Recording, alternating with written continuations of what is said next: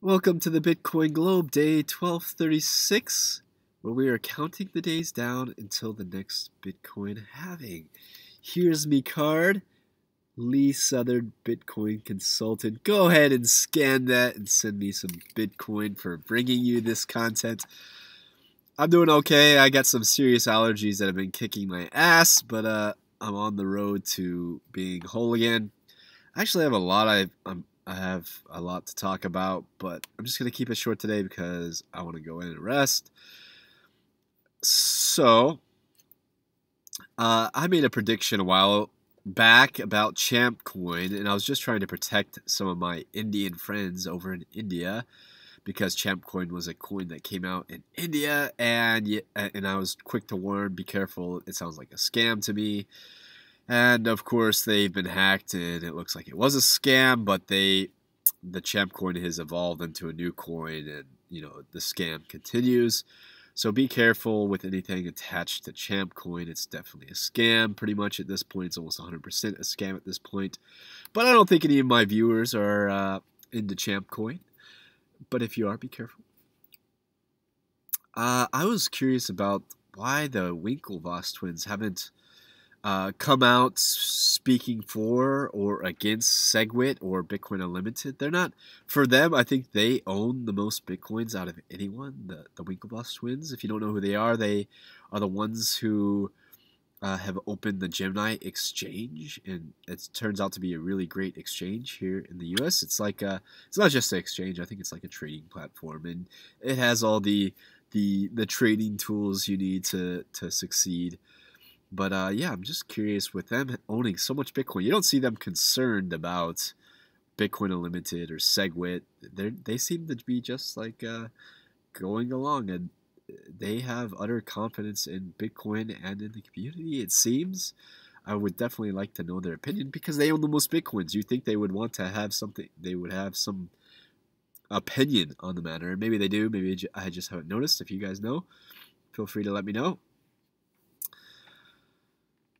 Oh, I'm supposed to talk about Dash versus Monero, and honestly, I don't like altcoins.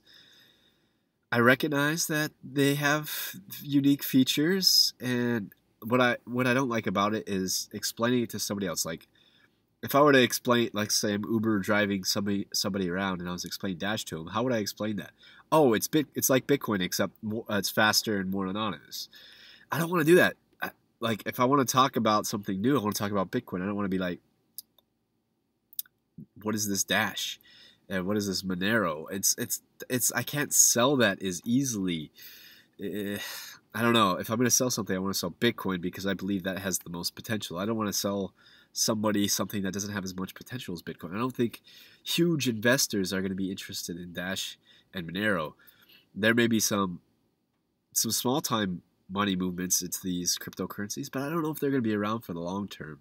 I think they're just short term cryptocurrencies, but I could be wrong, of course, and I don't know. I would like some Dash, yes, and would I like some Monero, yes. I would love to have some, but as soon as it went up, I'm just going to trade it for Bitcoin. At some point in time, I will probably trade it for Bitcoin. I don't want to hold on to it as a store of value. I don't see Monero and Dash as a store of value. Maybe a quicker way to transact, and it may be more anonymous, but that may or may not be a good or bad thing. So I don't know.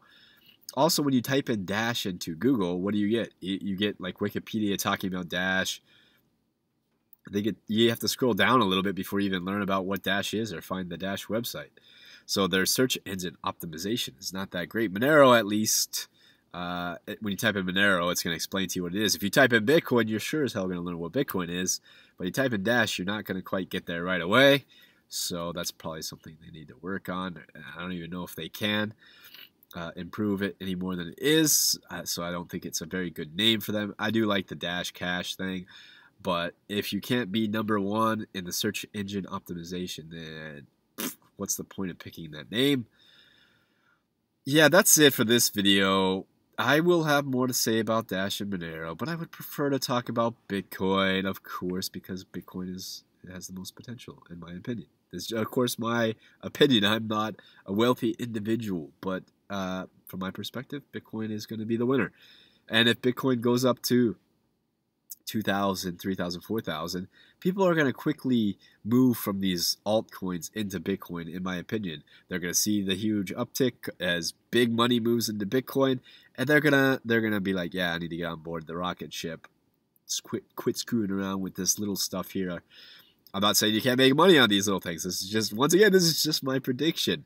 And yes, if you are playing around with these altcoins, be careful. We don't know much about them, really. Be careful. That's it for this video, guys. Guys and gals, I hope you guys have a great day, and I hope that the rocket ship takes off sooner than later. And when it does take off, I hope you're ready, and I hope you're prepared, and I hope you have enough Bitcoin to see the moon.